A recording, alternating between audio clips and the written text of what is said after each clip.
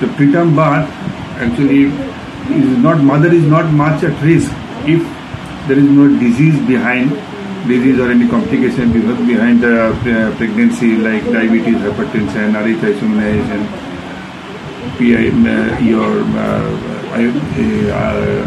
artificial pregnancies, inseminations, or etc., IVF. And these things can add to the risk. Sometimes patient is at risk only because of the disease concern. Preterm delivery as such does not pose any extra risk to the mother. And warning signs is mostly the discharge around, or if you see any complication in pregnancy, like high blood pressure, high blood sugar, and growth restriction, etc. They are basically warning signs, because that can lead to preterm delivery. And how to manage preterm labor? As such, you have to anticipate history of preterm labor in early pregnancy.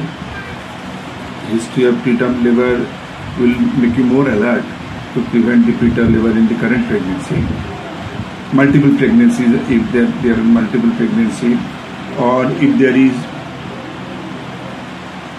any sonographic finding like short cervix, like funneling of cervix, like any signal that give you a hint of preterm labor, you have to be extra cautious. Extra cautious in the sense, it has to be serially seen. A shortening of cervix has to be serially managed. You have to see the length of the cervix again after certain intervals, say 2 to 3 weeks, and that too preferably transvaginally. And because the transabdominal might give you a wrong finding.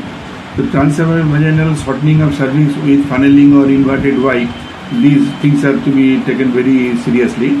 Seriously in the sense the patient has been should be put to rest, and cervical suture is a well-timed cervical suture. The cervix has started shortening and the labor has already started. The cervical suture is not going to help you much, because if you want to give cervical suture, give it a little early, because at times it seems that it is not needed, but when it is needed and given too late, it is of no use. So management of preterm labor is basically is rest and suture, and you have to keep a good NICU around. In spite of all these two, you might have a preterm delivery much before 37 weeks, say 33, 34. A good preterm labor, a good NICU can handle the baby of about 100 and 1500 grams very easily. So a good NICU around is very helpful. And if you consider preterm labor around, you have to give antenatal steroid. Steroid at the right time with a gap of 24 hours, preferably within 7 days of delivery, is going to increase the survival rate. And complication of preterm labor is mostly the baby. Mostly the baby in this sense, small baby, small problem, more problem. Smaller the problem, you have to see the weight of the baby at birth. If the baby at the birth is less than 1 kg, you can say you have to be more cautious and more good. You have to have a good pediatric unit around. So actually, the improvement of preterm birth, improvement outcome of preterm birth today is mostly due to good NICU, good anticipation, good sonography, and apprehension and well-time intervention. This will improve the preterm result. Okay. Thank you.